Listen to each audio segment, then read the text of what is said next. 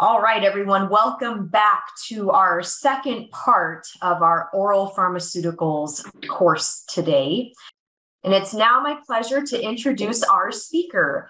Dr. Bloomenstein is a 1990 graduate of the University of California, Los Angeles with a degree in biology. He got his OD degree from the New England College of Optometry in 1994.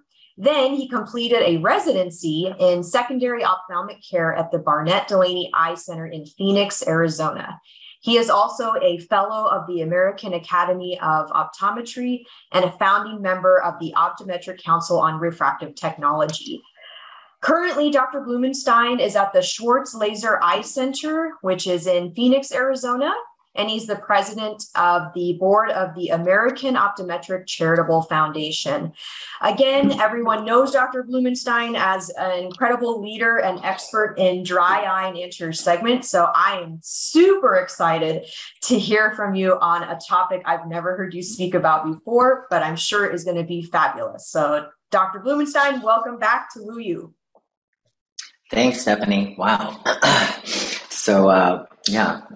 With that intro, I feel a lot of pressure. So I might have to take my hoodie off at some point. But good morning, everybody. Happy Sunday for those of you on the west side, like myself here.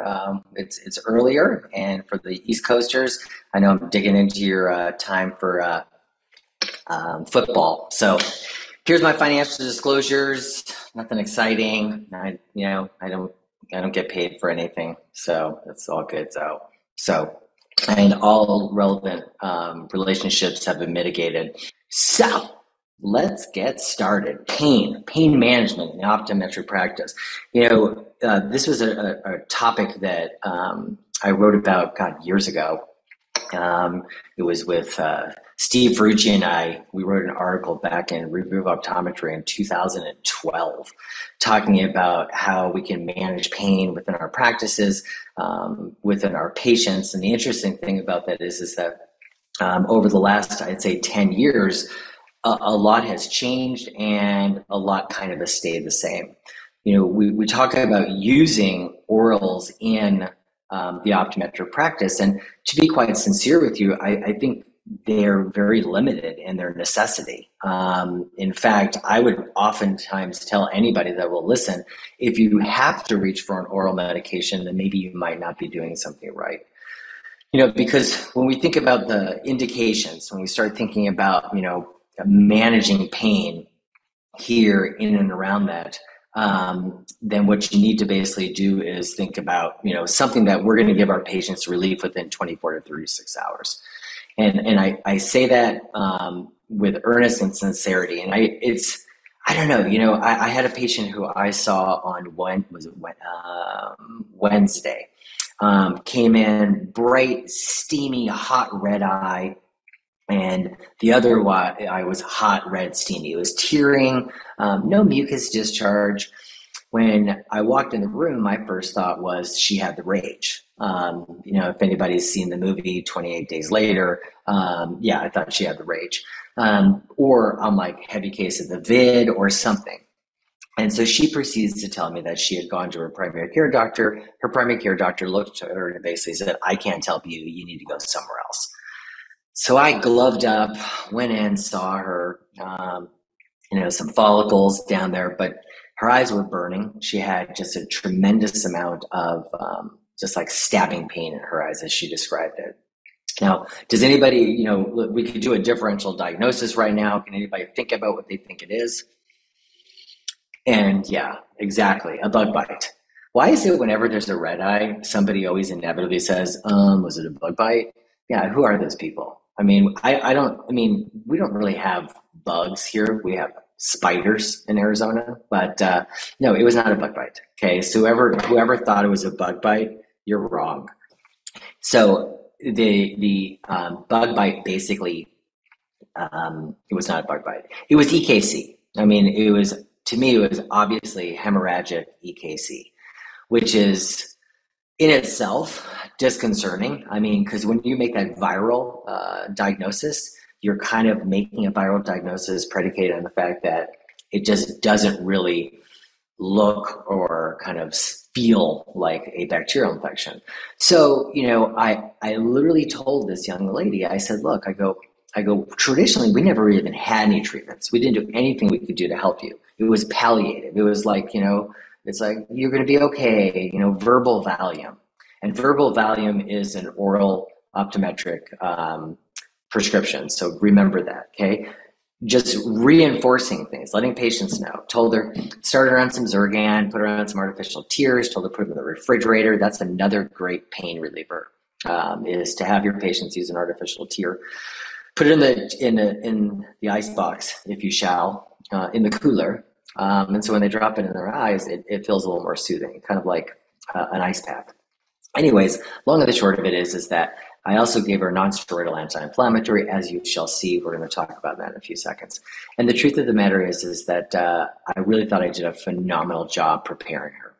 So Friday afternoon comes around, I look at my schedule, and there's a name on there that kind of vaguely seems familiar. And yeah, sure enough, 2 days later, she's called, and she's in the office because her eye, guess what, still hurts and still bothers her, and it's still red. And she's like, so, I mean, my feeling always is that for us, our goal is to do everything we can to alleviate discomfort.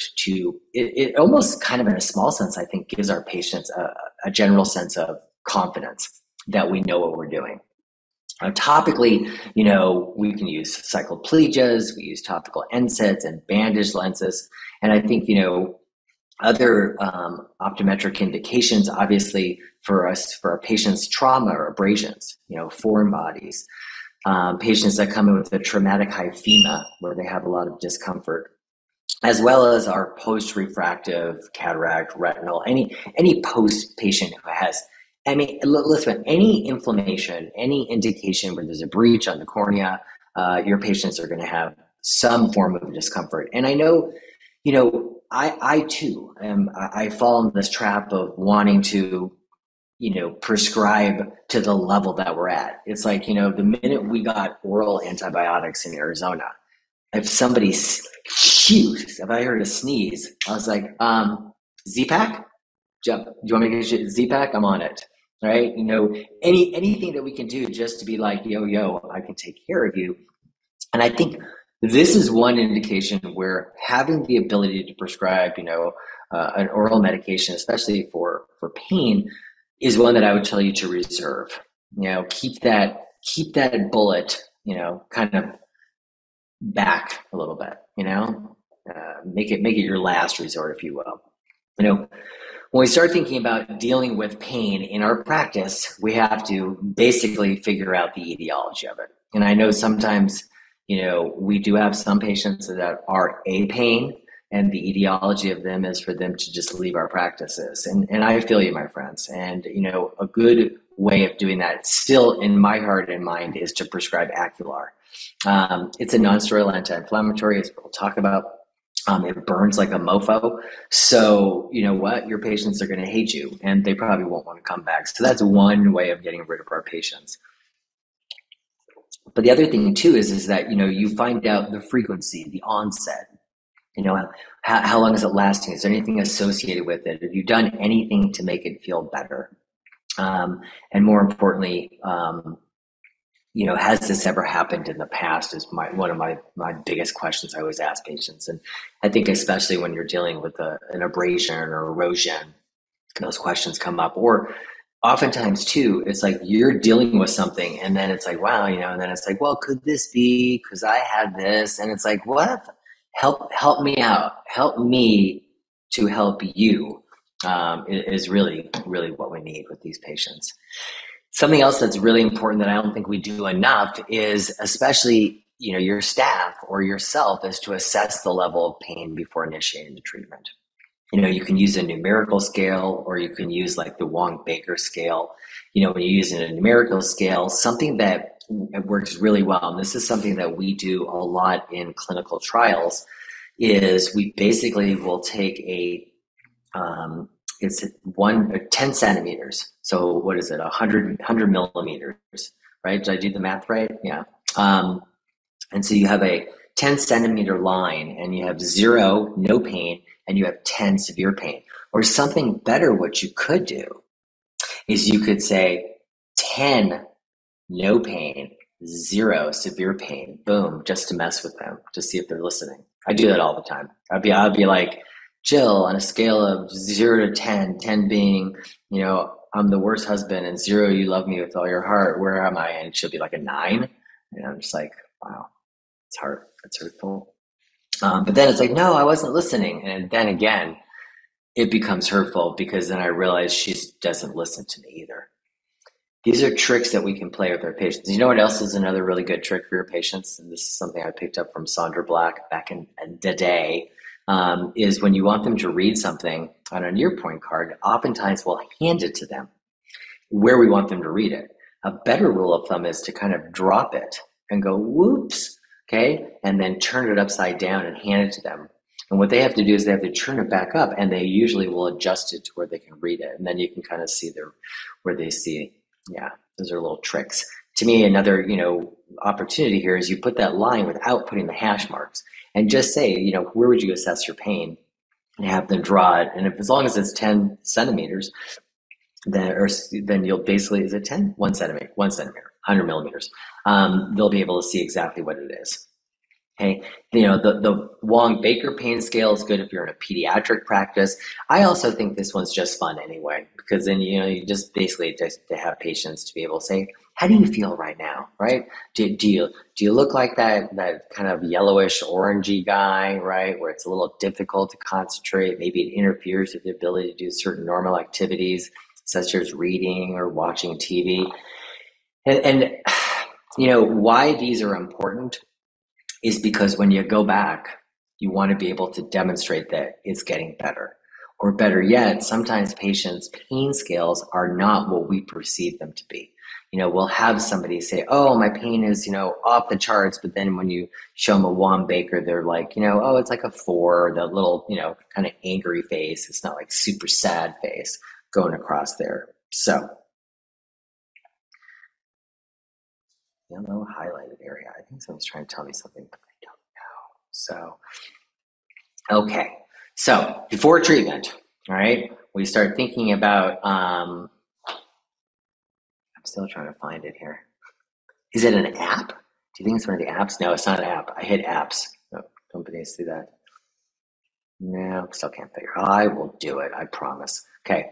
So before treatment with any of these patients, pregnancy, alcohol use, antidepressants are always going to be important when, prescribing medications. You need to know your patient's drug history, right? Whether they're on some CNS medications, whether they're on Coumadin, Diagnosing, or what over-the-counter treatments these patients are doing also. Now, for all intensive purposes, you want to look at the allergy history as well. And the thing about allergy history, if I can go back for a second, for allergy history, there's a huge difference between talking to patients about a true allergic reaction versus patients that have that says, oh, now I lost it altogether. People are trying to help me, and it's like, transcribe. No, I see annotate. I don't see transcribe anywhere. Yeah, I don't understand how I did that. Okay. But let's get back to allergy. Okay.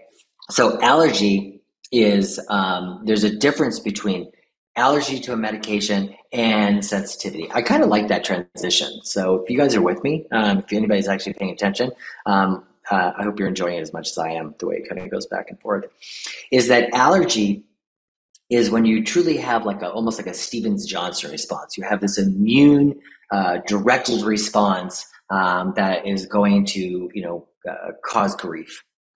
And, basically could be life-threatening for all intents and purposes. And people who have true allergic reactions, like allergies to penicillin, know this. I think oftentimes, we have sensitivities. And a sensitivity is when you have a side effect. Your throat gets dry or tightens, or, maybe your heart races a little bit, or you get diarrhea. That's not an allergy, that's a sensitivity. I tell this story, and if anybody of the 500 or so of you that are on here, or 800 or 1,000, however many people are on here, probably have heard me tell you that you can really define who is kind of an out there patient by the power of threes, right? So this is a really, really good way of just looking at your patients and just saying, oh, you're crazy, okay? Because we all have them, okay? We all do. And literally one of those is you look at their rings, okay? How much jewelry they have. Do they have more than 3 or more pieces of jewelry on one hand? Boom, okay?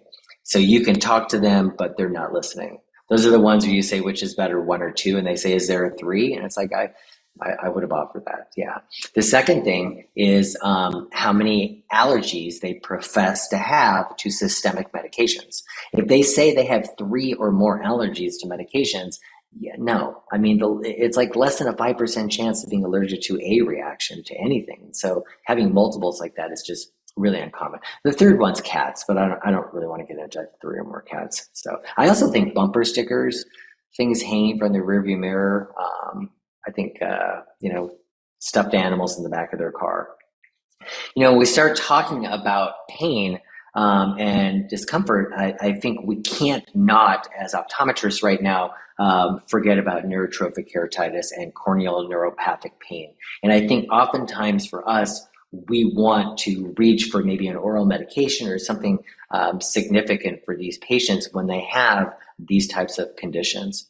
When you think of a neurotrophic keratitis, it's essentially patients look great and feel awful. And that oftentimes to me is the biggest challenge. I mean, I want to go in and I want to drop it like it's hot. I want to be able to go, look, there's a lash poking you in the eye, or you know what, I see. And when you see patients that have NK, you don't see that.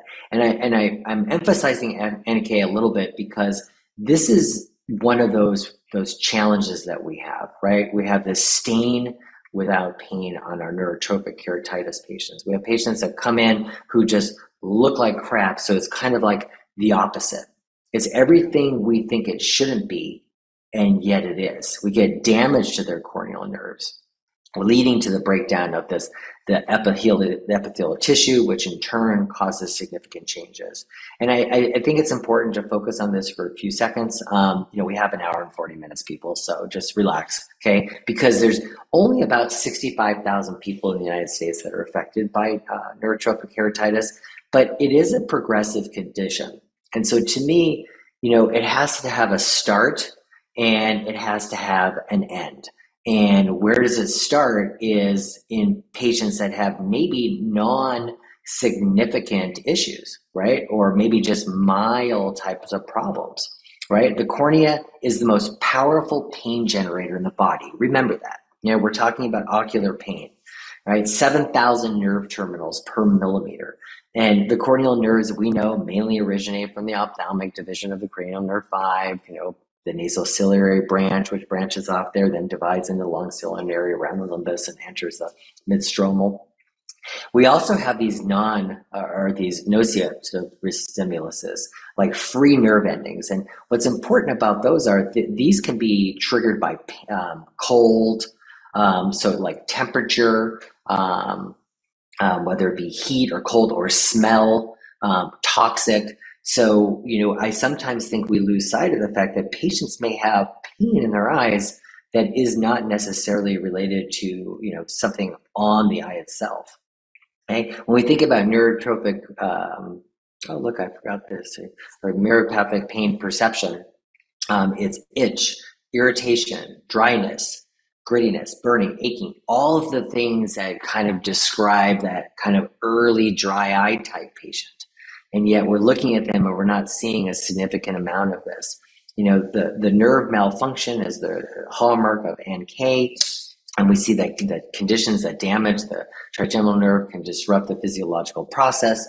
And all of these things are important because as we damage the nerves, then we make them work irregularly. And we make our patient's pain perception irregular as well. So those diminished protective blinks that our patients are getting then in turn can lead to more inflammation and more irritation. And it's a vicious cycle. We have free flowing on the outside of our eye, these endogenous neural growth factors. They maintain corneal integrity. They basically help keep the cornea innervated. So having a good, healthy neural growth factor inside the eye basically means that the nerves themselves are basically propagating and doing well. We also see that they proliferate and differentiate, but they also help with tear secretion. So, keep that in your back pocket, that, neural growth factors is really important. And these things, talking about pain and sensation, we can take these back to the TFOS, to the do, because it was done in Paris. So, and it was two, so it was do. And to be honest with you, that should be a reminder. This could be where you could put this report to read it, because it's long. So just remember do, TFOS, pain and sensation report. When we think of conditions that lead to NK, I really want to kind of focus a little bit on this. And I apologize that I have biotissue down in the lower corner there. Is that diabetes, to me, has got to be one of those things when you're looking at patients and talking and treating discomfort, pain, irritation in the eyes. Remember, I like to describe to patients about what we're seeing with diabetes, because you talk about true systemic conditions. If you think about what is happening kind of on a very, kind of gross scale here, is that the oxygen is basically not getting to the tissue it needs to. And what I always tell patients who are diabetic is that, your blood is thick, okay? It's got too much sugar in it. It makes it very viscous. So I can't get the little oxygen to the small tissues that it needs to, like the eyes or the bottom of your feet or your pancreas, your kidney, places where there's fine blood vessels and lots of oxygen is needed, because there's so much traffic in the blood flow, because your blood has gotten sticky from the sugar. It doesn't get there in time. And then what happens is your body says, I need more oxygen. So then you get swelling or inflammation because the eye's irritated, and then, or the body's irritated. Then it brings new blood vessels, and those blood vessels leak. And so, this term of neuropathy or opathy in and around diabetes, I think we, collectively as a profession, could do a phenomenal job in helping describe that for our patients and discuss it for our patients. And the main reason why I say that is because it really reinforces why we need to look in the back of their eyes. And more importantly, why a lot of the changes that that are going to happen or they're experiencing can be related back to this oxygen level and inflammation and being proactive in treating these patients. Some other conditions that can lead to this, whether it be amyloidosis or vitamin A deficiency. I think for us, diabetes is going to be right on the top there. Some other issues that can cause, some NK is patients that had aneurysms or stroke. We see it in post-neurological procedures, patients that have had, some cranial type of surgery, or even oftentimes in and around the facial aspect of those nerves. So be on the lookout for things like that. And there are also some genetic conditions like Riley-Day or Mobius syndrome that may or may not cause some early signs of NK. But other things that we need to really be conscious of, and this kind of goes back to our discussion here about pain, is patients that have post-herpes keratitis, whether it be zoster or simplex. When you look at patients that are contact lens wearers, certain corneal dystrophies, or even the abuse of topical anesthetics. That's a good one. Is that not a good one? Yeah, that's a good one, because we're going to talk about that if we get to it. Moreover, the one thing I guess that I'm kind of coming to here is that you need to basically test for it. Now, if you have patients that you see things that just don't look like they should, or conversely, patients have overt amount of discomfort when you just don't think they should, a qualitative way of basically doing this is to just do the cotton wisp test. My good friend, Dr. Doug DeVries, Dougie Fresh up in Reno, he likes to use dental floss. So what he'll do is take that old school waxy dental floss, he'll snip off a piece, he'll take his forceps, and he'll just come to the eye. And you want to basically just measure it in all four quadrants. What I'll do is have the patient look straight ahead. I'll come at them with my cotton tip applicator with just a little wisp, and I'll touch, temporally, inferiorly, superiorly, and nasally. And again, going back to like our scale, 0 to 10, where would you assess, how much you can feel this, okay? And if patient's like, feel what? Yeah, I think we know where we're at. And then you do the other eye. So even if you think it's one eye, you're going to do both eyes. Now, quantitatively, there's a thing called the Cochette-Bonnet Astisimer. I can pronounce it. Do I have a picture of it? No, I thought I had a picture of it. Literally, it's a device that has a thread coming through it. And you basically push it onto the eye, and it basically will it's almost kind of like a measuring tape. And as you keep pushing to try to feel the pain, it's going to go further in there, and it gives you basically a quantifiable way using this little filament to describe exactly how much there is. And I think that for our purposes, that's just not necessary. And the other thing that is necessary, though, is when you think about the stages. There's a way of staging this. There's the Mackey classification system. And this, for all intents and purposes, is a pretty generic way of looking at it. You have stage 1, which is punctate keratitis, and oftentimes a lot of our patients have punctate keratitis. But if you have it where it just isn't going away, not getting better, you're not getting any relief. Stage 2 is those persistent epithelial defects, and stage 3 is when we start to get ulceration. And this is when, talking about pain, we think they should have pain. So here's kind of this progression. And I know we've said there's only about 65,000 people that have NK. But that's when I think we're really getting to that stage 2, stage 3. How many of these patients are early on in the stage 1? I think a better way is there was this staging group that got together, and they said, we need to kind of change a different way of looking at this, epitheliopathy without stromal haze, adding in that kind of hazy stroma that we see with our patients as a step 2 and step 3, the recurrent erosion, maybe some stromal scarring and edema. So I think, you can expand this however you want to.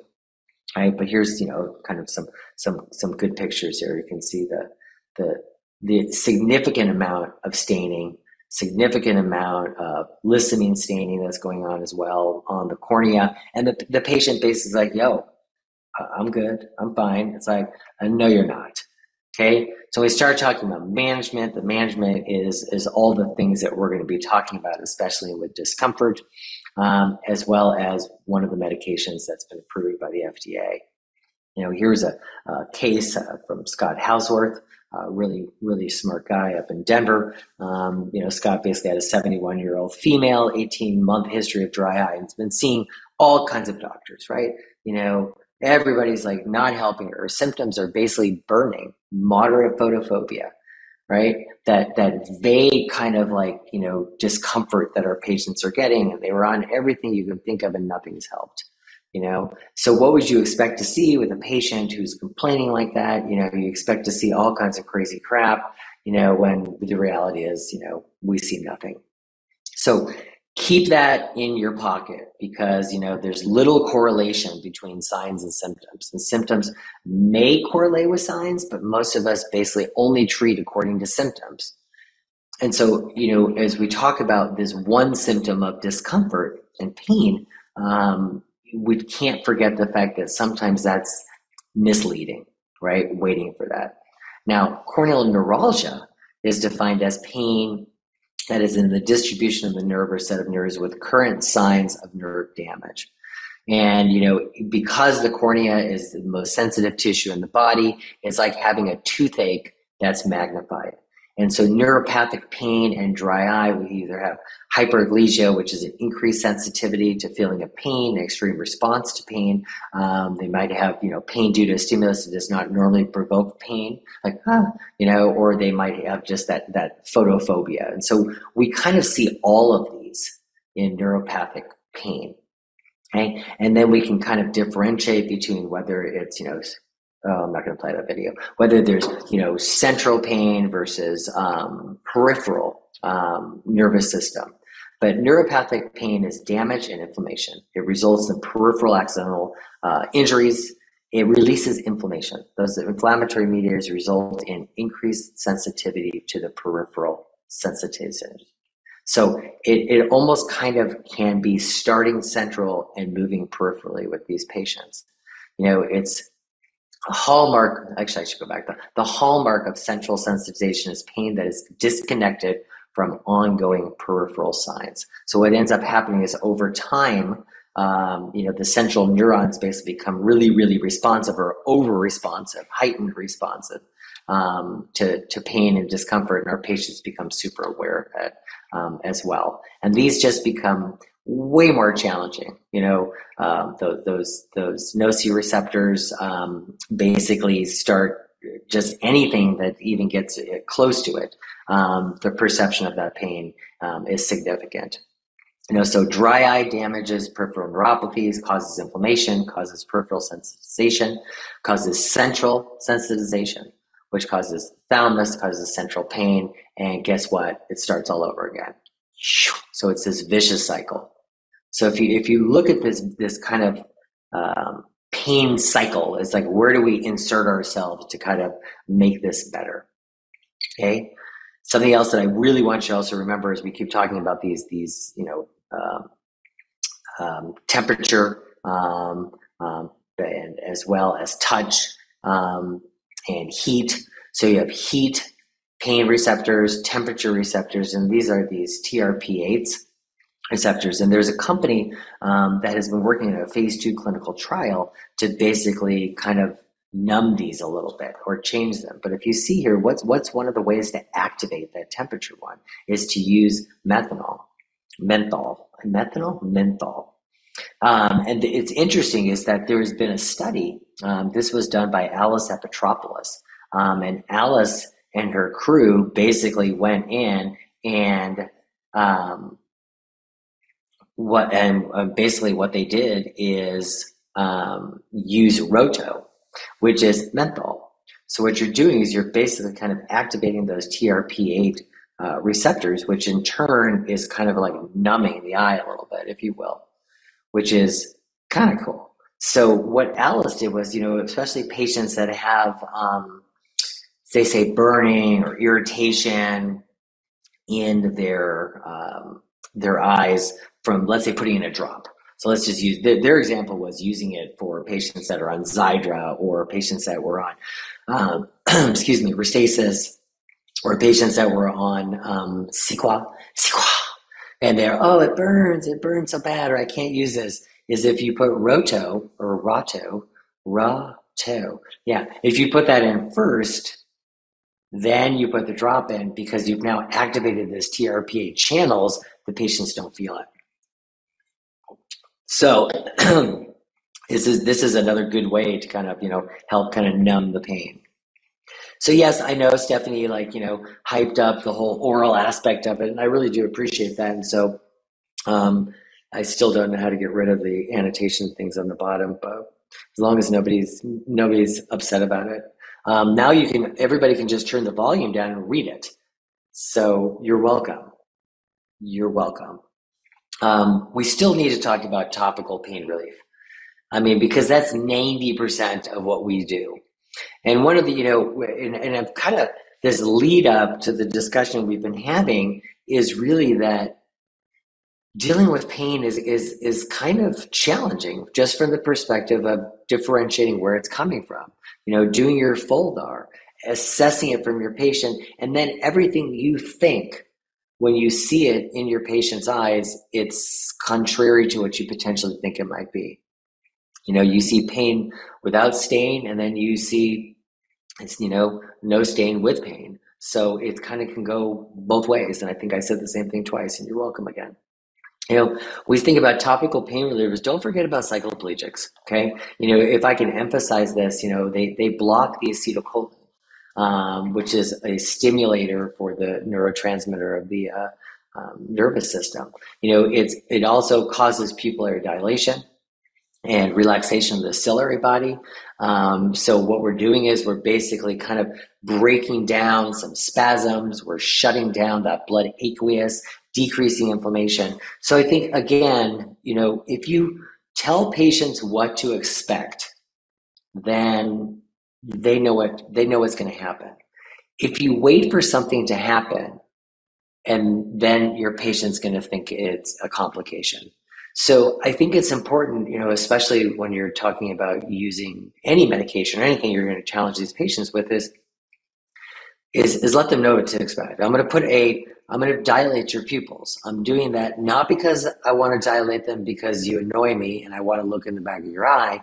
I'm doing them because XYZ. What I always tell patients is because as the iris opens, what it does is it shuts down some of those blood barriers, and so basically it decreases the inflammation in the eye, which in turn causes pain.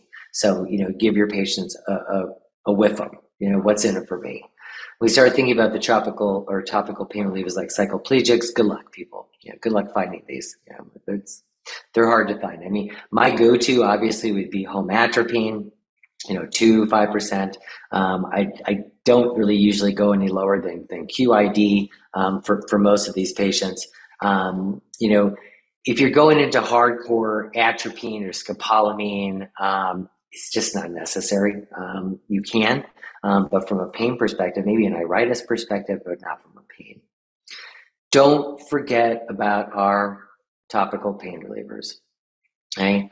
When we think about non-steroidal anti-inflammatory pain relievers, we have inhibition of the COX cyclooxygenase, which we know kind of is that classic triad, if you will. We can reduce the inflammation, we can manage a little bit of pupil dilation, but there's an analgesic effect in reducing some of those prostamides that are kind of like synthesizing within that damaged area. The non-steroidal anti-inflammatories that we see here, especially ketorolac or bromfenac. I think bromfenac is probably right now the most recognizable non-steroidal anti-inflammatory. Acular is pretty much can get it probably basically almost over the counter right now, but we still also have excuse me, Alevro. You can probably get some from some of your drug reps, but a non-steroidal anti-inflammatory. I remember back in the day too, when there was the generic non-steroidal anti-inflammatories that were causing problems for a lot of our patients. I think we're way past that, and so feel comfortable using these. Again, there's that verbal value that we talk about. Especially with patients that have conditions that are going to heal on their own. Like an abrasion, like somebody who has SPK or a Delin, or somebody who has a penetrating injury, maybe not so quickly, but and even still around like herpetic infections as well. It's a really good option for your patients to help them with that discomfort without having to worry or be challenged by long-term use of medications. I personally like Prolensa for no other reason. It's once a day. It's QD. The Bloomenstein, Prolensa is from Bausch Plus Lomb. Bloomenstein is something that you find from some pharmaceuticals. The Bloomenstein comes in a thicker agent. It uses the it's not Durasol, it's Duracite. So Duracite is this polyadhesive mucus kind of like vehicle, which is nice because when you put it on the eye, it basically lingers on there, holds on there, holds on there longer, so they get more relief. But I've had really good results with the Prolensa, and I like the once a day. Although, as I say that too, though, I do oftentimes think if your patients are putting in, let's say a steroid, or they're putting in something else on top of that, then I do up it sometimes, and mainly because I feel that if you say, oh, do this one once a day, but do this one 4 times a day and this one 4 times a day, they forget about it. So I usually will maybe pace it twice a day for those patients. So some steroid options, here in the States, and I realize that we have some people from Canada on here because somebody just asked me if something's available in Canada. That's fantastic, eh? So I will, for a little bit here, about, a few minutes or so, I'll talk Canadian for my Canadian friends there. Um, Howdy. So the first steroid to receive an indication for postoperative pain here in the States, was the Durezol. We mentioned before, just a few seconds ago, about Duracite, which is the vehicle, but this was first approved here about 10 years ago, give or take. And it's a pretty active drug. I mean, you know, I hold back Durezol for the really significant inflammation, really significant amount of discomfort, because you worry about those ancillary side effects that are associated with this. But my Canadian friend, who just commented about Roto, and I'm not sure if you can, I'm answering a question that was on there because I keep trying to still figure out how to get rid of the words that keep popping up at the bottom, and nobody has said, Mark, you suck, I can't do this, because of the words. You might be saying that because of other stuff, or maybe it is because of the words, because the words are coming out of my mouth, but I just meant the words that are being typed. But anywho, what I was going to say is that my Canadian friend here, and we are friends. Have I ever told you guys this story about a patient that I had years ago where I walked in and go, all right, my friend, and she looked at me and she goes, we're not friends.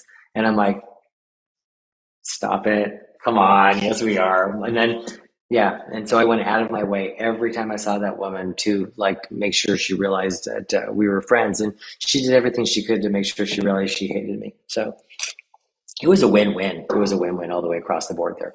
But they had said, since we don't get Roto, and I don't know if you don't, because if I can digress for 2 seconds, right now here in the States, we have a brand new over-the-counter tier product, and guess what it's called? It's called Ivisia, okay? And Ivisia is pretty cool. And if you've never tried Ivisia, again, to me, what I probably should have said at the very beginning of this is when somebody says they have pain, your first thought should be, let's lubricate the eye more, because that's just, simple and easy. Ivisia is a over-the-counter artificial tear. It's from Théa, French company that's come to the States, family-owned, really fantastic. They've got some really great products. Actually, we're going to talk about another one coming up a little bit later. But what Théa did is they went to Canada and they took Théo Duo. Okay, so for my Canadian friends up there who've used Théo Duo, you know that this is a combination of Trehalose and hyaluron. And we know hyaluron, most of us guys know hyaluron because it's like from the lotion that we put on our faces, right? So we don't dry out our skin, it kind of like tightens up the collagen, but it's more of a hydrating for the skin because we have a lot of skin showing here. And then the Trehalose is ridiculous. The Trehalose is super cool. And for those of you that are multitasking, you're GTSing stuff and doing other stuff, look up the Rose of Jericho. The Rose of Jericho is this dead weed that grows in the middle of Saudi Arabia. And whenever it rains, it just flourishes like this, it looks like dahlias and roses. I'm just naming plants because my wife loves flowers, so I just remember names. And like freesia. Anyways, it blooms beautifully. Now, you may say to yourself, how does it bloom like that? And you may say to yourself, what is this sorcery here? And I will share with you, it is Trehalose. Trehalose is basically a saccharide. It's like a sugar. And when the cells go into stress, they basically coat themselves in Trehalose and wait to be activated again. So it's almost like hibernating, for lack of a better way of thinking about it. Where do we see Trehalose here, in stuff we do? Well, any of you guys ever get those little Listerine tablet, those little gel things? Yeah, you put on your tongue and that's Trehalose. Sea monkeys. I don't know if there's anybody out there who's a little bit older who remembers sea monkeys. Not Rose in Jericho, Rose of Jericho. That's cute. The sea monkeys were basically this little envelope. And in the 70s, I'm going to be honest with you people, okay? There was not a whole lot to do in the 70s. We did not have Atari. We had nothing. We had kick the can, all right? Or we had to talk to people. You had to literally get up and go to a phone that had a cord attached to it. And then your mom or dad would pick up and go, hi, Mark needs to go. Right? You had people knew when you were home because they got a busy signal. Monsters. But we also had these things called sea monkeys where it was this little packet. It looked like Hidden Valley Ranch dressing. And you poured it into water and they would kind of absorb the water. And all of a sudden you just see these little organisms floating around, which was so cool. This is so cool. Okay. Like Miley Cyrus has said, that's cool. And what it was basically shrimp brine. And the shrimp brine would come back to life. And it's amazing. And also, as another aside, if anybody ever ate a Ponderosa or a Sizzler and you had your all-you-can-eat shrimp, then you took all the breading off, you would see it was probably one of those shrimp brine. It was just, there was barely any shrimp there. But anyways, I digress. So trehalose is phenomenal for, coating the epithelial tissue, stopping it from desiccating. So you have hyaluron, and then you have trehalose. Those two are Teo duo. To get it approved here in the United States, they needed an inactive ingredient.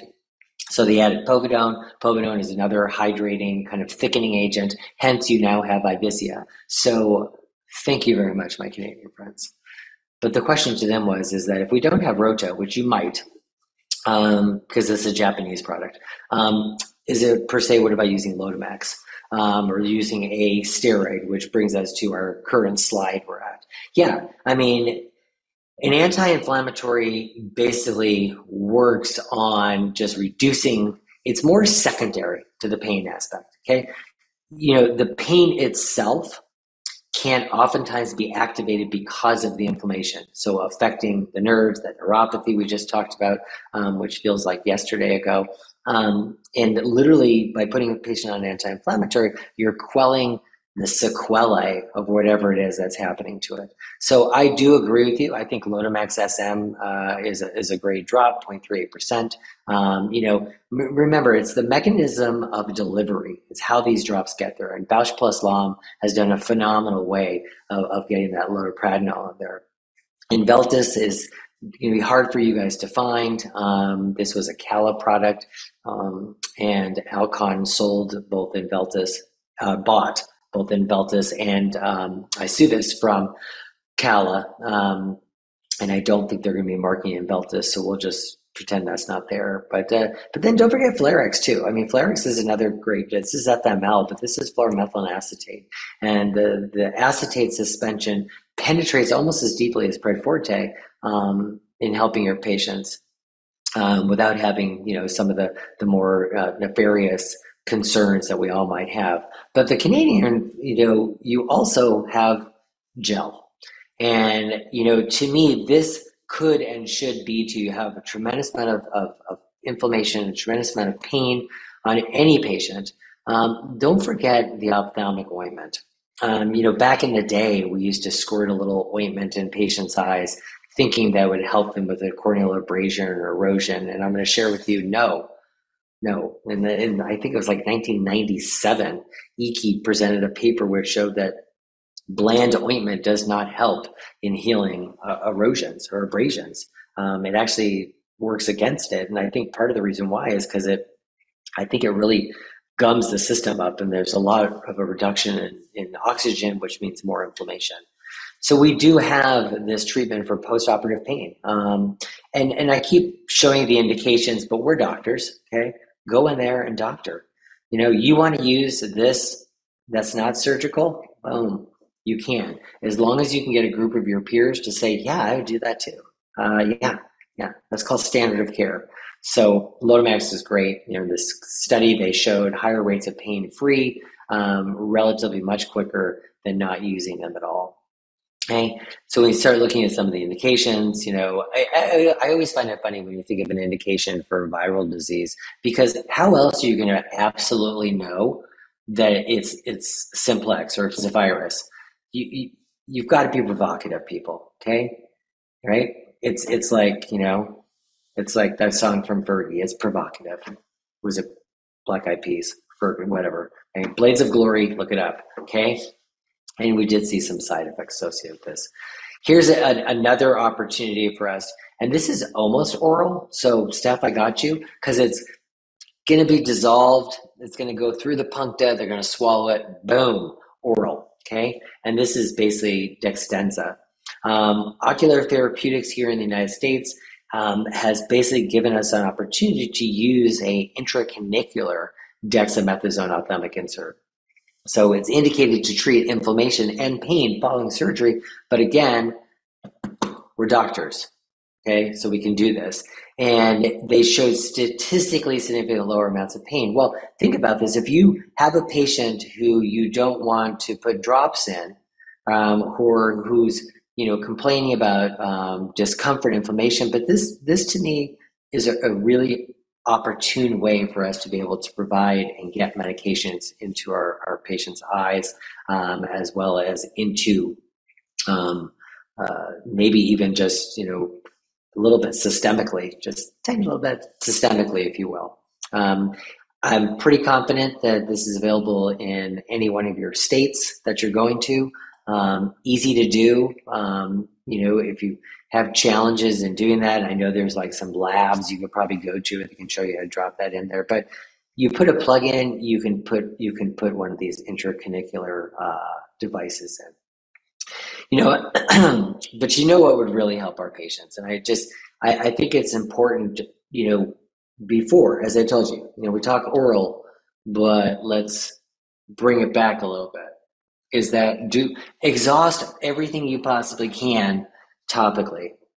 And so, I mean, what do you think our patients are clamoring for?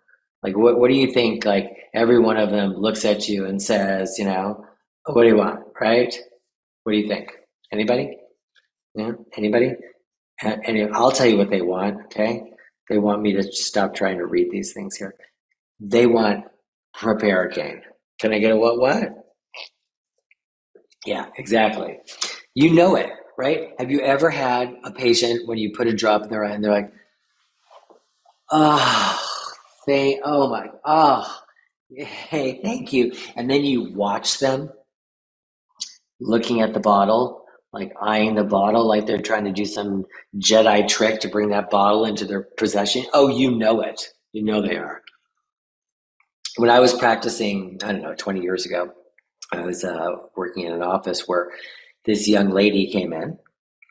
She was a walk-in, massive pain. I mean, her eye was just red beyond blah. And they brought her to Lane. The technicians worked her up for me because, I need most of my technicians to pretty much just tell me what I need to do. Just go in there, Marc. And before I could go in to see this patient, I got a telephone call from emergency room doctor in the county hospital. For people who have no insurance, a lot of them will just go to county. And he said, look, my staff overheard this patient saying that she was making an appointment to come to see you. I just wanted to prepare you. I never got to see her, but she stole every bottle of Proparacaine we had in our exam rooms. So I go in there, sure enough, Sassy Britches, he's taking all the Proparacaine. And why is that? Because they know, because we know, okay? We know it works, okay? There's been studies, and shout out to my Canadian fans up there of the Woo pod here. The Woo, we got to figure out if we can do like something with Wu-Tang, but it's not Wu-Tang. We'll figure it out. With the Woo Woo crew. Yeah, my Canadian fans from the Woo Woo crew up there, thanks for being here. Not sure what province you're in. I'm going to go with maybe Manitoba. What's up? And in this study, they basically took 0.05% or 1/10 diluted Proparacaine for corneal injuries. And they basically compared it against an arm that had artificial tears. Well, obviously, okay, these patients loved it. Oh, loved it, right? But the bigger thing in this small little study was that there was no ocular complications and no delayed wound healing. Okay, there was another study about 10 years ago. This was, I think, in London, I think it was. They diluted topical Proparacaine, noting that it was an efficacious analgesic for acute corneal injuries. No adverse responses happened. And then there was another one, there was topical tetracaine that was used for 24 hours safe, highly effective by patients. So I am blessing you the opportunity for, if you have patients that just have an overt sense or discomfort in their eye, or maybe let's go back to those neuropathic patients, which is more of a challenge because honestly, a small amount of proparacaine is not going to help those patients. And maybe that's just another provocative way for us to know whether or not this is actually helping them or not. But you have patients who are going to be out, away from your office, or you have a rural office. I know we were all kind of, trained and beaten down to never do this, but in small amounts, and oftentimes too, let's be honest, it's probably a placebo effect, right? I mean, what I'll do is I'll pop open a little bit of maybe, some refresh.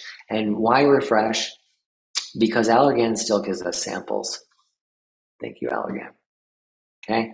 But more importantly is because you can get the little green nipple off the top there. And that's mainly the reason why.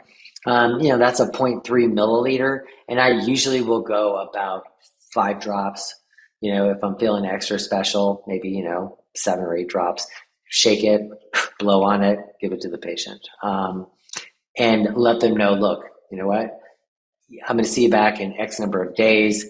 I only want you to use this for the first few days. If you need to use it more, because they're going to use it. They are. And so who knows how much it's actually helping. We have other types of shields, contact lenses, other things that can help our patients as well.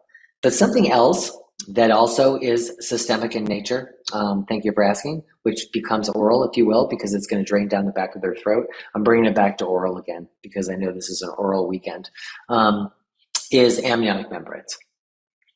I do not think that collectively as a profession, we use enough amniotic. We don't. We don't. I still feel we're all kind of back in the day of what the least cost effective or the minimally labor intensive way of helping patients is always the best. And I'm going to say yet. Oh, wait, is that too soon? We're not speaking Russian. I'm going to say no. Finding ways that are going to, change the course of action is going to be the best. And so we have these great tools, if you will, in our armamentarium. I love that word. Okay, this is the most innermost lining of the placenta. And I had a patient. She's 83 years old. God bless her.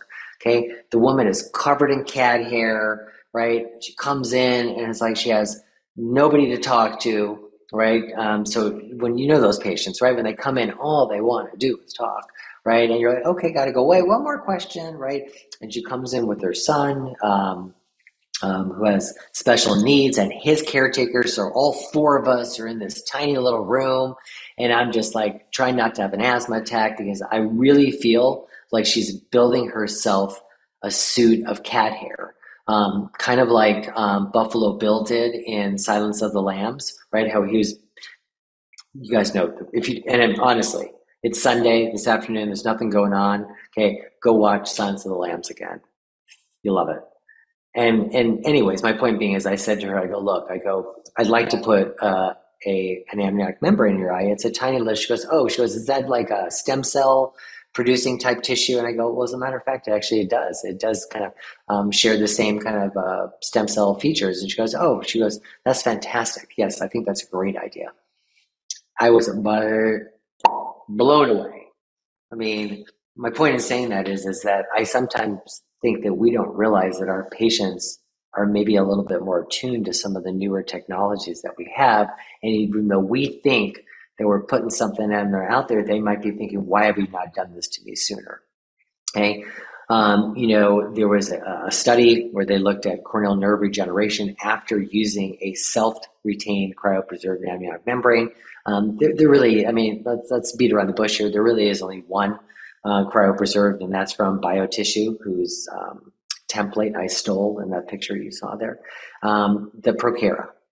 And so they compared their conventional dry eye treatment to a cryopreserved amniotic membrane, and obviously the improvement in tear breakup time was significant. These patients had a reduction in speed, all the things that we see there, they did much better when we treated them with this amniotic membrane. The cryotech method basically is the only method that retains the structure, if you will.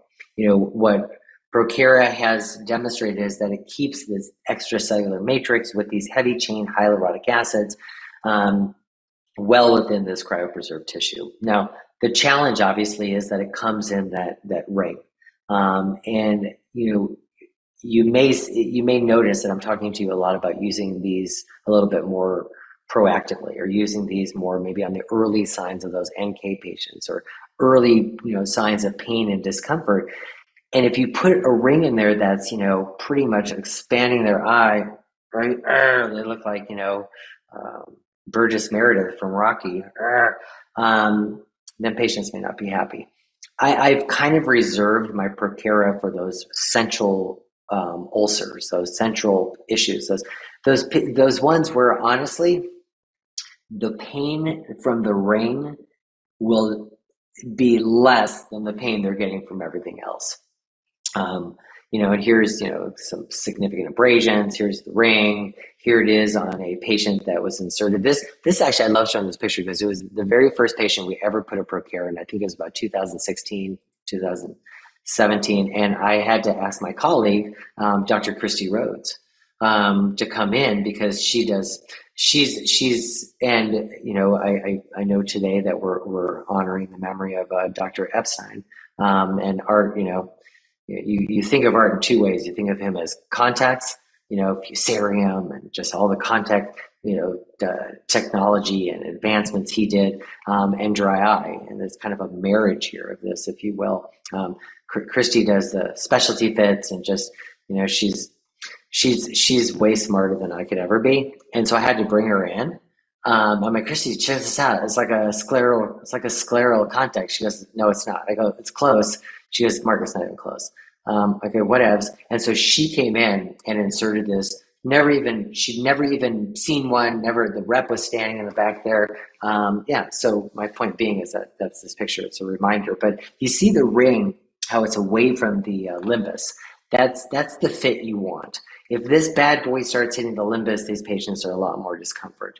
We do have other dry forms, and I am going to highlight this dry form, which is essentially the SLFX. And I'm highlighting this basically because this is a dry form. And we say dry because it's just not, wet. But so it's not moist. It's dry. It's dry. But what they've done is they've stripped away the kind of epithelial tissue, the outer layer, if you will, of this membrane. So you're really just focusing in on the good stuff, if you will. Okay, the nutrient-rich collagens and proteoglycans that we need here. Again, I told you this was going to be another product from Taya. This is from Taya. This is a cell effects, and you can get a 3, a 5, and 8 millimeter. You don't need 8 millimeters. Okay, a 3 or a 5 is fine, because if you look at this little membrane, you could take a contact lens and you take like a Wexel sponge. If you don't have any Wexels in your practice, get some. And you're going to dry off the contact lens. You take this with forceps, you place it right in the center there, and you put it on the eye. Here's the kicker to that, though, is that they don't need to, well, what? Woo-woo, look at it. Yeah. So you don't need to basically even put this on the eye or in the contact.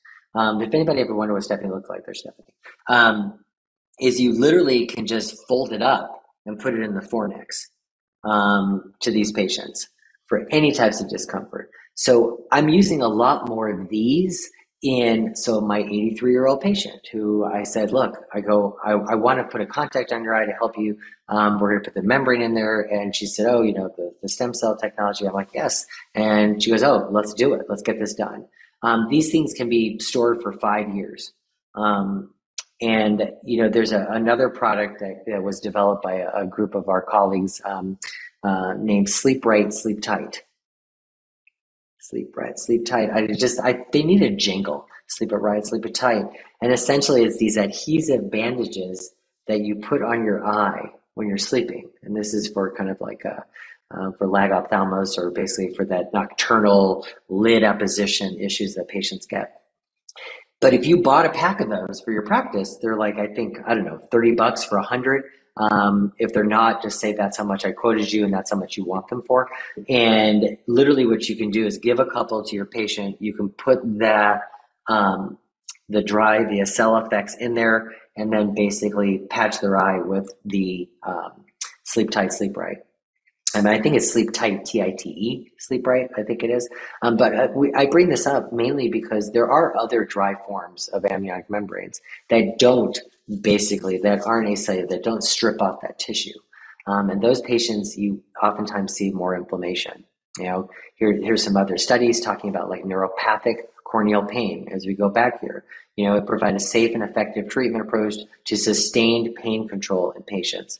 So, maybe for, start off, with a Procura, or maybe kind of bring it down to a dry form, and maybe it wears off after 3 or 4 months and you bring them back. Here's an example of a patient that I had that basically had a little NK. And when we talk about NK, there's only one drug that's been approved for neurotrophic keratitis to help these patients open up those pathways, and also to kind of help them with their discomfort. And it activates, it's a recombinant neural growth factor that we talked about. Oxervate is from Dompe. Again, there's, a very small group of patients might need this, but I think we wait till they're in significant amount of discomfort before we get it. And before anybody throws up a question and says, dude, isn't this like $80,000, or don't they have to like cut out one of their livers or spines? I'm like, no, they don't. Okay. They have a lot of opportunities from Dompe to get sponsored or to get grants. I have never had a patient who was not able to get this. It took time. I mean, I'm not going to lie. It took time. And in between, I was doing amniotic membranes. And if I can digress for a second too, for those of you in the States, if you're treating Medicare patients, Medicare will reimburse you very, very, very handsomely for inserting the membrane. They won't reimburse you for the product itself, but the amount that they're going to reimburse you to put it in exceeds how much it ever would cost you to buy one. And more importantly, it exceeds how much you would be generating revenue on just manage them other ways. So from a practice management standpoint, but also basically from a patient management standpoint, this is really important, and so we're going to skip that a little bit. So let's get into a little bit of some orals. I know that Wu had hyped up the whole oral thing, and, that's okay. I mean, one of the really beautiful things about doing lectures and things, and I noticed that she said that she has the handouts there, and I changed things up a little bit on the handouts, but your original handouts had a lot more oral stuff noted in there. Is that, you can call something you want and then just start talking about it. And what I do is I just watch the participant numbers, and if they start dropping really low, then I'll change what I'm talking about. And so thank you guys for staying on there. It's a tribute. I appreciate you. Thanks. Oral analgesics. What is the 3 main categories? Well, obviously we have over-the-counter, we have non-narcotic prescriptions, and then we have narcotic prescriptions. When we start thinking about OTC, because you know me, I'm down with some OTC, okay? All right. Don't you wish there was like music in the background? Can you get some OTC? You know me, I'm down with OTC. But when we start thinking about acetylsalicylic acid, hey, Bayer, as we got our little picture there, obviously took the picture out, put the picture back in. For those of you who get COPE approval, you know what I'm talking about. Here is there's generic, there's Bayer, there's Excedrin. When we start thinking about aspirin, the challenge that you have to have with aspirin is worrying about what the long-term complications are going to be by patients that use too much of it. Aspirin is not great for pain. Okay, aspirin is much better for inflammation. Right, so I know we all like to kind of reach for aspirin. It's good from a clotting. So, especially the vid, for those of you that had COVID, that oftentimes, a lot of information we were trying to figure out. One of them was to basically stay on baby aspirin because there was some patients that were having, issues related to heart disease following COVID. And so it was really more a matter of just kind of keeping that blood flowing, stay on that baby aspirin. The challenge with aspirin is that, kids under 18, they could develop Graves' disease using too much of it. Parents, they get super crazy, that the whole Munchausen syndrome patients, which brings up another great movie, Sixth Sense. If you have not seen The Sixth Sense, right, then you need to, right? And just in that movie, just look for red. Just when you see red, you'll know what I'm talking about, okay? I mean, we get some bleeding disorders, patients that drink a lot. And it's interesting, is, we don't think about the flora inside the stomach and other issues, or just how much alcohol and other long-term damage can cause to our patients, but it can, and it does. And so you worry about patients that are more in line with heavy drinking. You kind of want to avoid this. Obviously, if somebody says they're allergic to allergies, then or aspirin. I think acetaminophen is a much better pain reliever than aspirin. So if you're reaching for something to talk to your patients about, then something like a Tylenol, okay, the ASA, if you shall, is only going to help with the inflammation, but our APAP will definitely help a little bit more with the pain. 325 milligrams, you can get that 5 milligram extra strength. Now, I'm going to be 1,000% honest with you. In our LASIK surgeries that we do, I have never ascribed to providing pain to patients, pain medication. And for those of you who have taken call or been around patients, I don't know, there's just a general sense, for me at least, and just for me, a general sense of I don't care. Yeah, it's not a lack of empathy.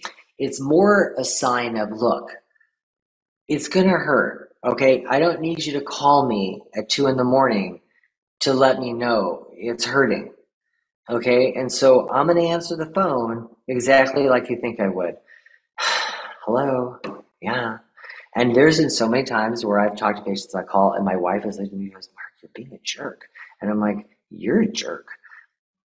That doesn't end well either. And then I'm like, calm down. That doesn't help either. And today's her birthday, by the way. Today's my wife's birthday. So I'm going to tell all of you guys that you said happy birthday to her. And this is my gift to her, that I'm spending 2 hours with you guys.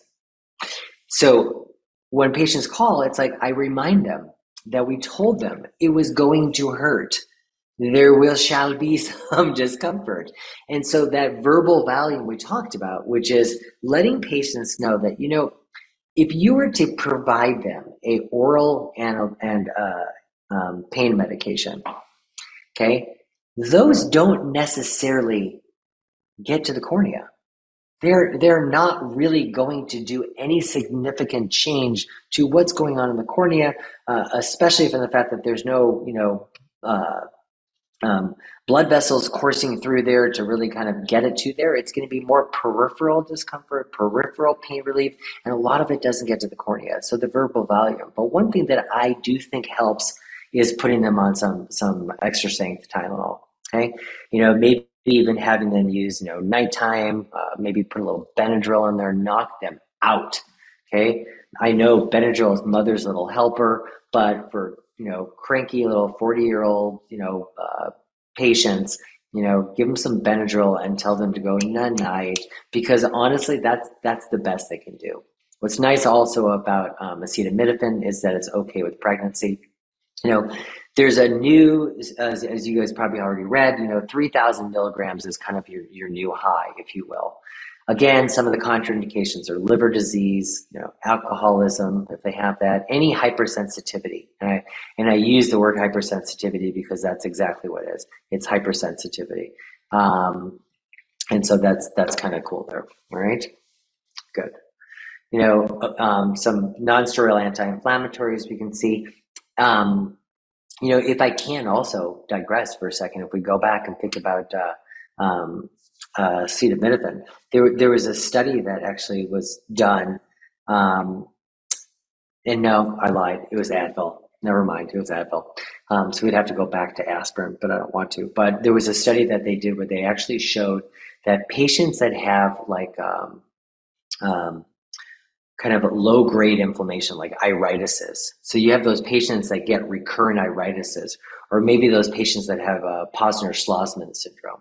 And Posner-Schlossman's, for those of you who don't know or don't forgot, or just want to hear me talk more, is literally when you have a low-grade inflammation associated with high pressure, which is almost counterproductive to what you think. You'd think you'd have a little iritis. You tend to kind of have a little bit lower pressure.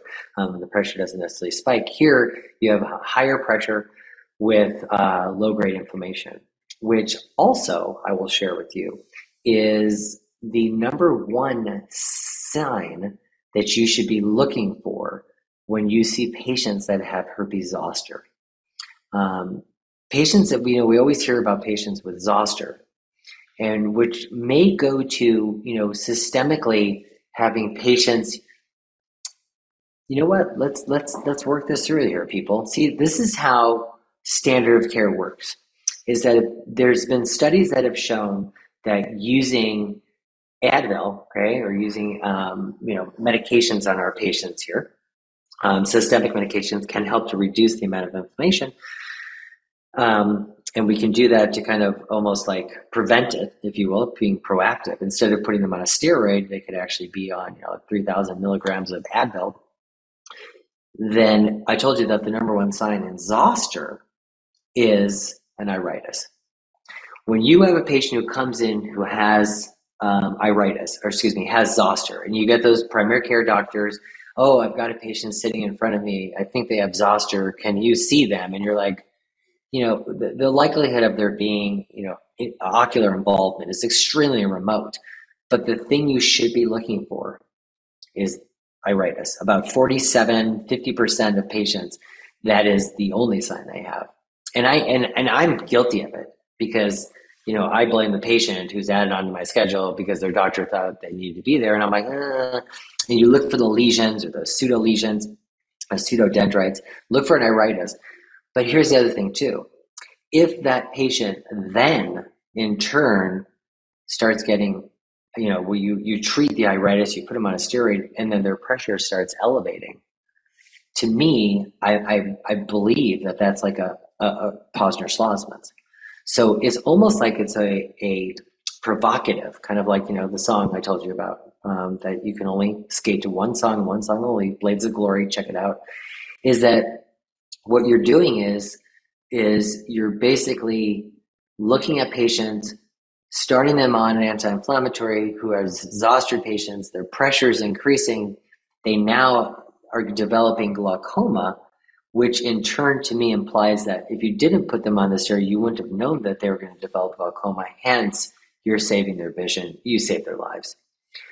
In a very roundabout way, what I'm suggesting is that if you have patients that have zoster, is to put them on Advil. Even if you see nothing else, okay, is to put them on Advil, okay?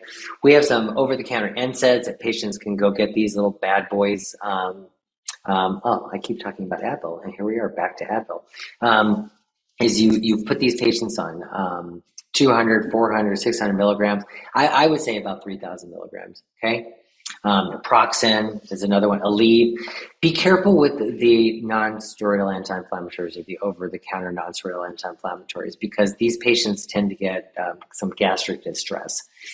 I tend to see a lot more using the NSAIDs than I do with either of the aspirin or the Tylenols. So what about Excedrin? Various amounts of aspirin or the APAP inside there. These are great for tension, migraine. They come in extra strength. And that little bit of caffeine helps with patients with headaches. So if you have somebody who comes in excuse me, with a very mild migraine, or they came in because they have some sinus issues or just some head discomfort. Don't think that everything has to be stronger or greater than it needs to be. Like an Excedrin, with a tension headache, it has that little amount of caffeine in there, works really well for these patients too. The prescription nonsteroidal anti-inflammatories are probably not something that I would see any of us really prescribing. 500 milligrams tends to be the initial dose. You have Nalfon, Daypro. A lot of these are mainly from the perspective of using them for anti-inflammatory, especially in and around rheumatoid arthritis. You have Indocin, which is for non-general pain indication.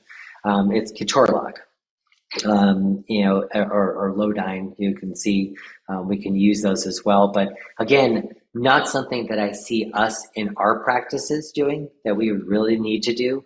I don't see anybody out there reaching for a prescription pad for some Voltaren, because you could go to the over-the-counter nonsteroidals, and if those aren't helping enough, and mainly, like I said, it's a lot more to do with the inflammation than it is anything else. I would go with the Excedrin before I would go with any of the nonsteroidal anti-inflammatories, especially when we start thinking about all the different challenges that we have with nonsteroidal anti-inflammatories. And there's tons of different ones, but mainly, again, I would tell you they're for arthritis. And, the biggest concern here, again, is that GI disease, the distress that our patients get, the hypersensitivity, some of the other side effects they might get with these. Again, we talk about that. A lot of the times patients will get, challenges, especially if a lot of their, as I mentioned before, their flora within their digestive system is not working well. It's why, we worry about, yeast infections when we put patients on low dose antibiotics, is because we need sometimes that good flora. And especially if you're an alcoholic, then you don't have those things, or if the composition of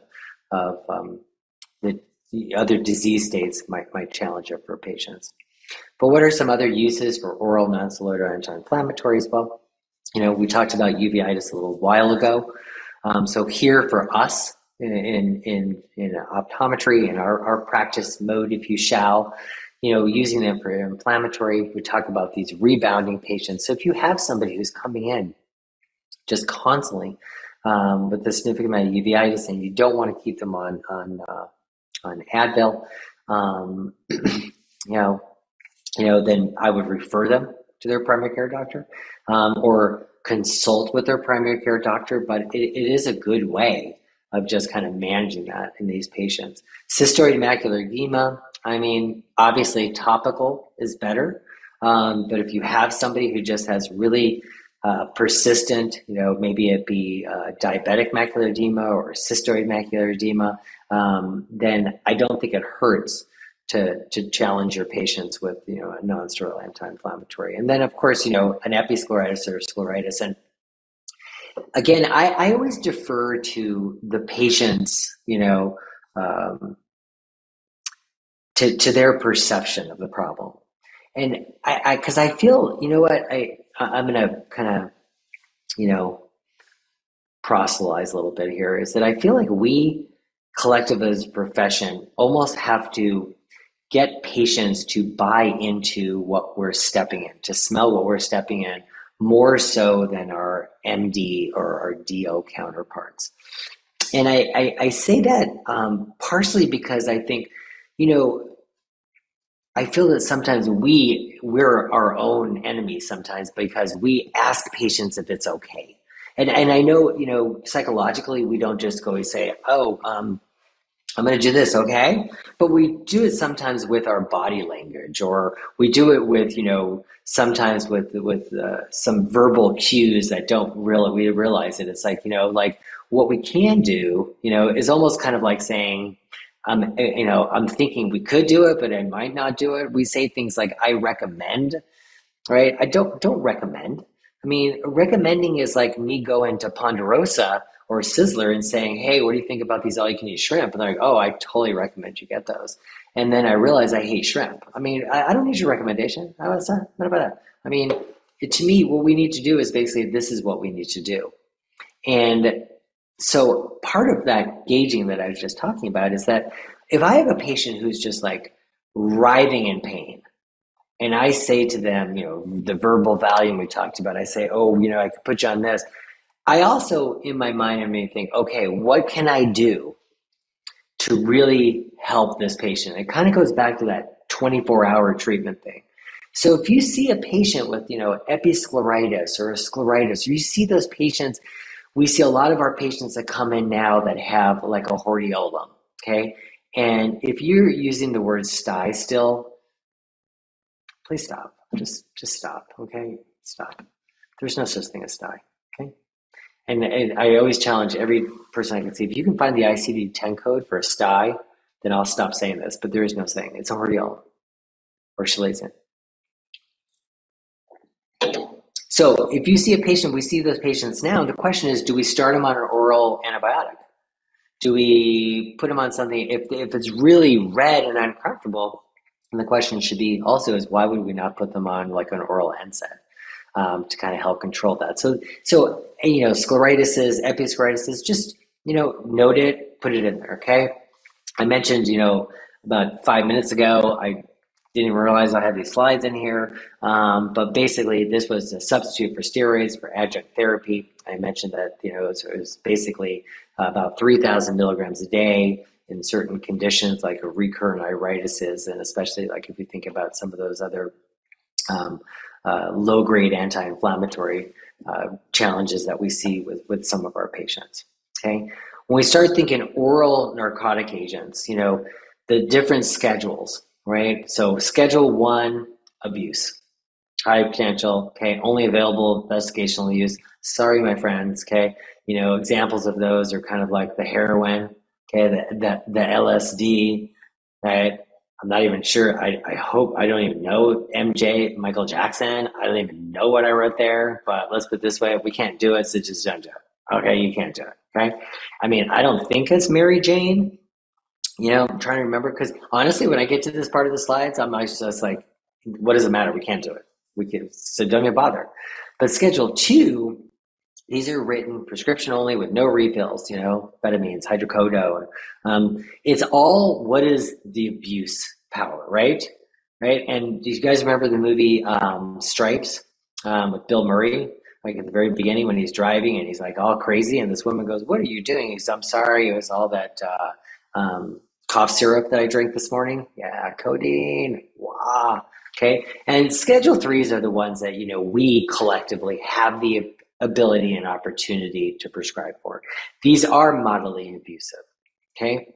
And, when we talk about, to me, anything that you could do to further or long-term hurt a patient, you have to step back and ask yourself, is this the medication that I want to be using at this moment? And again, I'm going to be honest with you. When we got our ability to write oral medications in Zona here, I was all like, are you in pain? Because daddy's got some candy. I can write some for you, right? And then, and this was, before the whole, oxy challenges that we had and problems that we had. This is before, that company that we shall rename silent about, Purdue. So it just, we just won't talk about these things. I mean, I was freely giving to them, and I realized in a very short amount of time that when I didn't have these medications available to my patients, they didn't suffer. Maybe, their pain lasts a little longer for a day or so, but nobody suffered. So don't feel you have to do these, okay? Basically, Tylenol, codeine, these are your Schedule 3s. Your Schedule 4s are basically the ones that are just moderately abusive. And then obviously Schedule 5, very low abuse. And that's where you're just going out there and just chugging some over-the-counter Robitussin because that's how you roll, okay? That's how you roll, okay? That's how you do it. Okay. Each state law is a little different. So you kind of got to go look at your different state laws to see where you're at. It's always interested me. My heart goes out to my peeps out in Cali. If any of my Cali doctors there, look, Gavin did us dirty.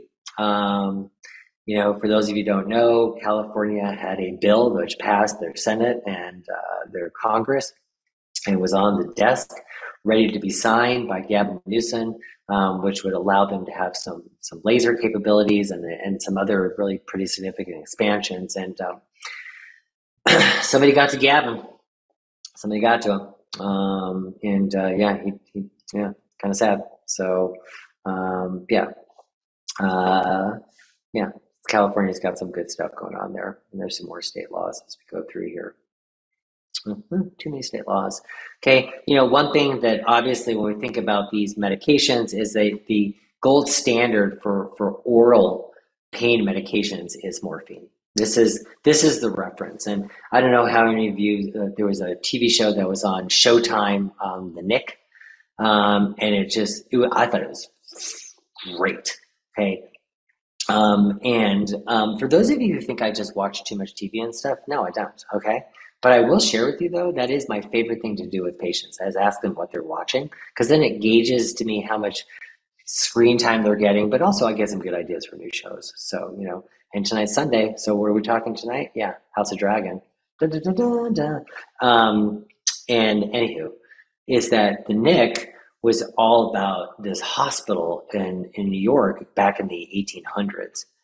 And it's just bizarre to me to watch and see some of the stuff that they did. I mean, just how, morphine addicts, right? I mean, do you anybody who's on morphine, you ever even, thought about morphine? But this was, their standard drug when you talk about, using and administering these for potential medications.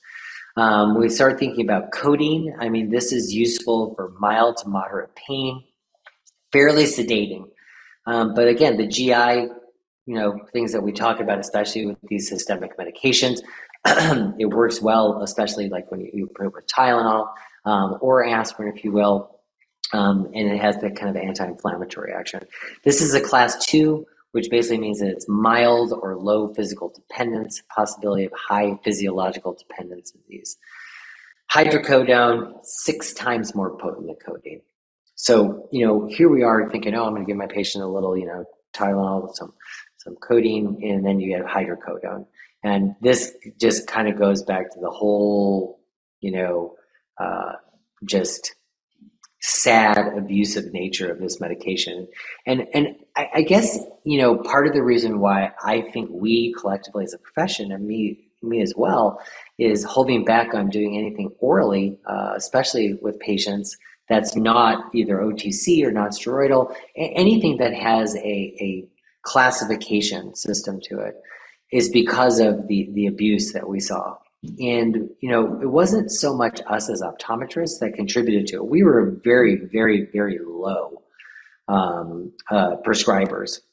But you saw those family care doctors. I mean, I'm trying to remember the name of the show. Michael Keaton won an Academy Award in kind of just talking about the abuse that was going on there. So, we had to worry about this. When you look at this response to abuse of painkillers, the LA Times basically 3,733 prescription drug fatalities from 2006 to 2011, and 945 deaths were related to hydrocodone. And it was more the mid-level practitioners. And as I was just saying, not so much us, more as the primary care doctors and maybe the dentists. And I know that, patients want that discomfort taken away. They want that pain to feel better. Some of the trade names, Norco, Lortab, but it was the most prescribed medication in 2000. I mean, think about that. In 2011, it was the most prescribed, more than an antibiotic, more than hypertensive medications, more than Lipitor. How many of us miss xanthelasma? All those, please. We talk about oxy, similar in potency to morphine, 10 to 12 times more potent than codeine. It gives our patients that euphoria. And I think this is why we saw the abuse that we did, especially in those patients. So, just tough. Tylenol plus ibuprofen, made it more cost effective, fewer side effects. But it's all about a satisfaction. Okay. Some of the side effects that we see associated with these narcotic agents: abuse, yes. The liver toxicity that we've talked about before with any of these medications, that they got to run themselves through the liver. Nausea, vomiting, constipation's a big one too. Oftentimes, we think we're helping a patient, and it's like, you know what, screw you, Bloomenstein, because I'm going to prescribe these, baby. I've got patients who are in pain. I want them to get the relief. And then they're calling up and they're basically saying they're constipated. And so now what are you going to do? I oftentimes wanted to do a webinar where I just sat like that for about 20 seconds and made everybody think that it was frozen. But since I've already screwed this thing up with my talking there, I can't. So let's bring it back full circle, my friends. Okay. Start simple. Okay. We're talking about managing pain in our practices. And I think you got to start from the easiest. It's Occam's razor. Okay. Is you got to get in there and basically say, what's the simplest solution to this? Topicals are going to be your simplest. Maybe then go with your over the counter. Okay. Whether it be, like a non-steroidal anti-inflammatory, whether it be ibuprofen, or whether it be aspirin, anything. Okay, the prescriptions are the things you want to hold off on for the more significant pain. And then on top of that, reserving those narcotics for when it's absolutely necessary. Analgesics on a 24-hour basis, if you're going to do something like that, like a Tylenol 3, I would not give my patients more than as much as I think they're going to use in 24 to 48 hours. So if I have a patient who I say, I want you to take, 1 tablet or 2 tablets every 4 to 6 hours, I'm only going to give them enough that they're going to be able to take it for 2 days. So they get 12 tablets, which would be basically 6, which would be every 3-4 hours. Okay, it's enough. That's all you need. Okay, you got to make sure when you write your prescriptions, you have all your DEA information, everything on there. They're not going to get through. When you think about mild pain, moderate pain, you can break it down. But I would tell you, if you're dealing with that real severe pain and you're thinking about going to something like a Vicodin, is to maybe get their primary care doctor involved as well, or to ask yourself, really, what is the root or the origin of this pain? Or better, am I dealing with something neuropathic? Am I dealing with something that's a little bit greater and more systemic than just topical? All right. Okay. So make sure you're only prescribing for the eye-related pain. When we review your states as we go through there, I will say, don't be afraid to use opiates if you needed to. But at the same time, I'm also going to say, just think about all the other side effects associated with this. So I just want to run through a few cases. I know we have a few minutes because Stephanie stole some of my time with all the stuff at the beginning, and she can't get it back. Woo-woo. So I show you a case of a patient who basically is arriving in pain. Okay, if you think you know this one, then let me know. You see that there's some fluorescein stain, some lissamine stain in there. Yeah. You also notice something too. Her pupils dilated. Okay. Her pupil was not dilated by moi. Her pupil was dilated when she came in this way. Now, I'm going to share with you, give you a little information, okay? Is that this is a patient who actually is a staff member of ours. So we've seen her quite a lot. And this sudden dilated pupil was relevant only from the perspective of that she was getting migraines. And we sent her out for MRIs.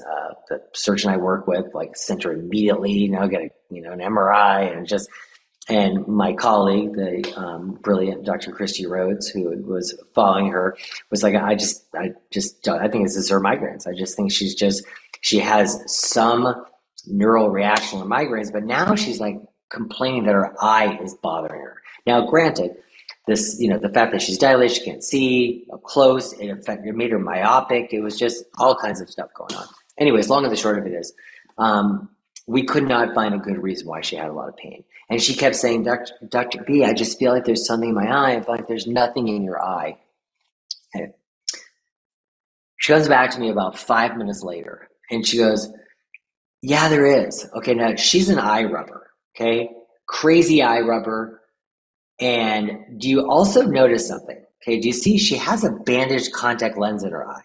Okay, because the original treatment for this was I put her in a bandaged contact lens because I thought that she was basically getting like recurrent erosions or something was going on because she's an eye rubber. So she's, anyway, as long and short of it is. Does anybody think they know what those are? Yes. Who said that? You're exactly right. Don't you wish you guys weren't all unmuted? Don't you wish everybody was unmuted right now and we could all just be talking? And for those of you that are like shopping at the Costco or you're getting poutine over at Burger King, you're like, no, I don't want to be unmuted. You know the soap that comes with those little plastic beads, those little kind of like surfactant beads to help like, kind of exfoliate? Our friend here had a loofah that she would throw in the washing machine. These things got out of the washing machine and somehow either got on her clothes or got on something. And yeah, exactly. Matthew Brown. Yes. Beads from soap. See, I knew you were out there, my friend. Thanks, Matt. Okay. Yeah, ridiculous. And they kept coming. Oh my God. So this was somebody where it's like, you talk about pain. It's like, it's almost kind of like just, yeah, I don't know. Just want to share that case with you because it was cray just cray across the board here.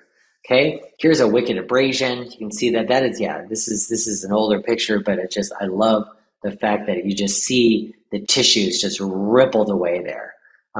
This is obviously somebody, you can see the iris also is peaked, and we call that a peaked iris, and you kind of want to note it's right around 3:30, 4 o'clock. Sometimes post-operative cataract patients, if you see a peaked iris, it means that there's the vitreous to the wound is pulling on it, and that might cause more inflammation, cause more discomfort. This is definitely somebody that I would want to try to control the pain with. Definitely want to do debride the cornea. Maybe put an amniotic membrane on this. Is somebody I would absolutely put on some Advil as well. We talked about, refractive surgery, the microkeratome involved here. You see how much of the nerve damage or how much tissue has been removed. This is obviously, I can't show you an interlace, so I'm going old school, showing you a little microkeratome.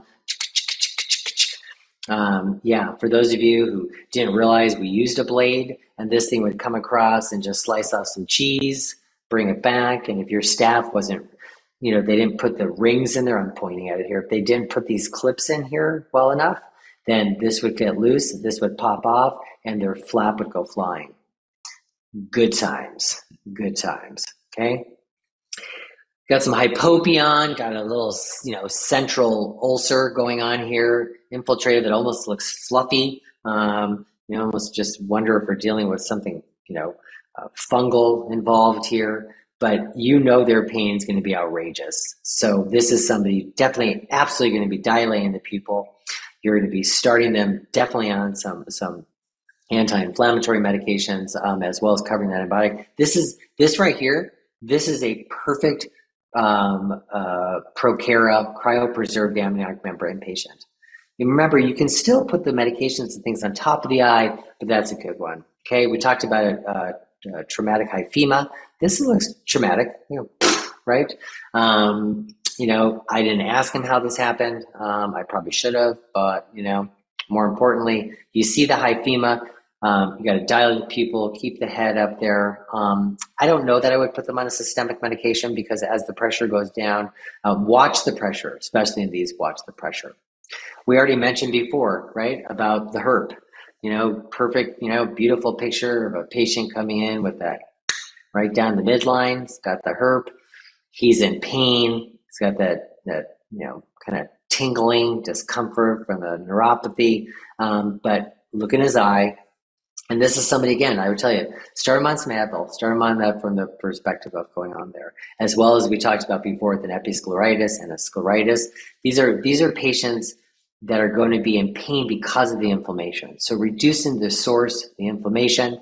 I'll be sincere with you too. I probably would, put this patient on obviously a steroid, but I would dilate their pupil, especially the one in the lower right-hand corner, to kind of help with that as well. Cold compress, don't forget, taking an artificial tear, putting it in the refrigerator, making it cold, acts like a cool compress.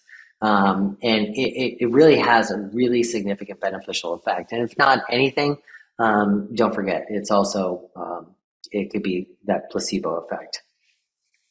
Foreign body removal, these guys always should be dilated. Non-steroidal anti-inflammatory with these. Amniotic membrane, see how deep and thick that one is. You want this to heal. You don't want recurrent erosions. Those are my opines. That's how I opinionate it, and that's what I would tell you to do. And I'm going to close, I think, on this picture because I just love this picture. This was a patient of Dr. Derek Cunningham. Derek basically was practicing in El Paso, Tejas. This is a patient who came across the border from Mexico over the Freedom Bridge there. And Derek tells the story of him coming in. Derek worked at the emergency room at El Paso with the ophthalmologist residents, and he was basically trained them for all intents and purposes. So Derek's down in Austin with Dr. Stephen Dell. And Derek tells a story about how this guy came in around 4:30 in the afternoon with this nail in his eye.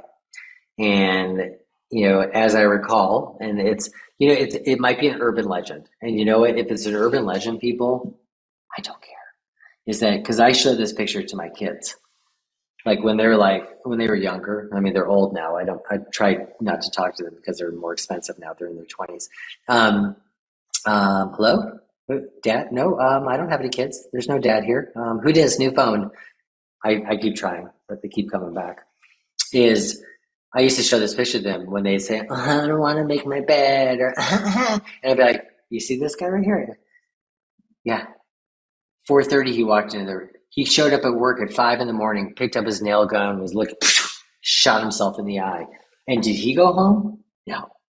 Did he not want to make his bed because he was tired? No. The guy worked the whole day. Now, the prologue to the story is that he hit no major arteries or anything. It just went through the muscle cone. Fortunate, but yeah, I don't know what kind of pain medication I would give this person. I don't think there's anything. Okay. I'm going to skip this case because this basically goes back to what we talked about before. No stain, no pain, nothing going on. It's just the person's got neuropathic. And we're going to deal with everything we can. So I want to say thank you guys for staying on, paying attention.